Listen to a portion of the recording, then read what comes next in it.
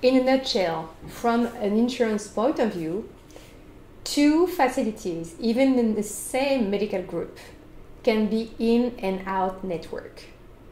For example, you can visit a doctor in a facility, then having another consultation in another building, even in the same medical group, and end up to have insurance telling you, oh, we're not covering because the second visit was out of network. So I would highly recommend to check from the start if both your doctor and the facility are in network to prevent bad surprises on your bills. More tips to come through the video, so stick with us.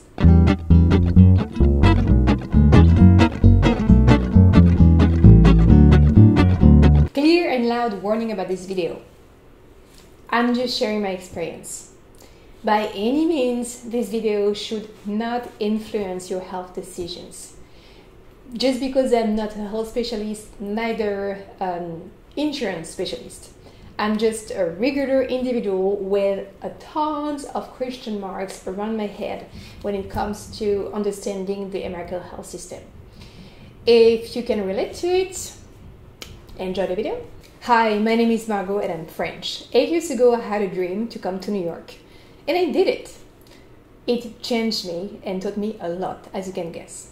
So if you are interested in cross-culture or living abroad stories, stick with us. Make sure to subscribe, hit the bell button so you are not missing any future content. 8 years after arriving in America, I'm still learning about the health administrative topic. And recently, again, some experiences didn't seem to make sense to my European mind. I'm sharing these experiences to prevent some frustration to my non-American friends and to share to my American friends that other systems exist. Let me know in the comment section below, American or non-American, if my experiences raise your eyebrows too.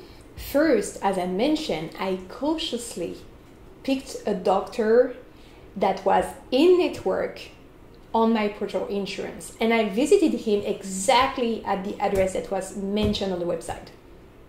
Guess what? I still received the billing that the consultation was out of network. An assistant had entered the second facility in my files, and I had to prove that I went to the first one. Until this day, it's still confusing me highly that two facilities of the same medical group can be in and out network.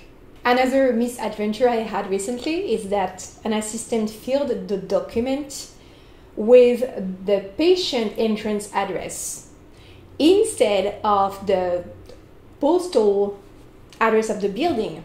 So even though it was literally the same building, the insurance refused to cover the charges, and I had to dispute the claim. Last but not least, I received the details of my billing through my insurance website, and I don't know if it's common to all insurances, but there is a possibility that I could pay what I owe directly through my insurance website instead of paying it to the hospital. That's what I did.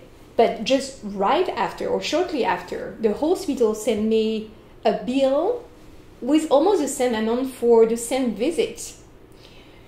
The amount was not exactly similar, so I had to go through a refund by the third party and then to send the actual amount to the hospital. But long story short, it's really annoying me to think that if I would have been distracted, I could have easily paid this bill twice. Do you have similar experiences that brought to you, as it brought to me, some confusion, a sense of loss of time and energy? Let me know in the comment section below.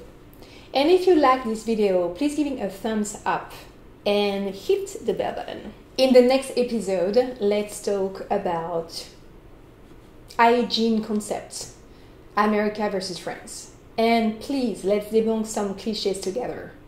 Stay tuned, à bientôt, see you soon. Mwah!